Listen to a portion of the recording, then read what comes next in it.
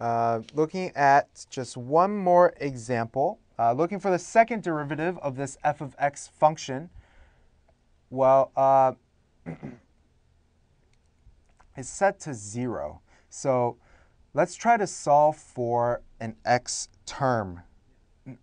But we have to take the second derivative of f of x first. So let's take the second derivative. So starting with the first derivative, 48x cubed minus 12x plus 0. F double prime of x equals 144x squared minus 12. And we want to know that when this expression equals 0. So let's just set 144x squared minus 12 equals to 0.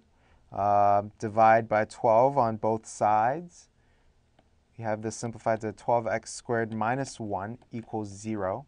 So x squared equals 1 over 12. So our answer, x is the positive and negative square root of 1 over 12. And that's just a different application of higher order derivatives where we have to solve for an x term when the expression is equal to something.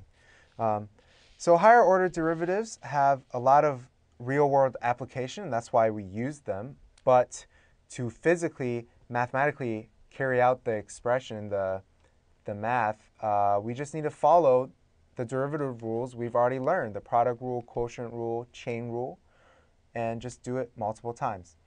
Thanks for watching Educator.com. We will see you in the next lesson.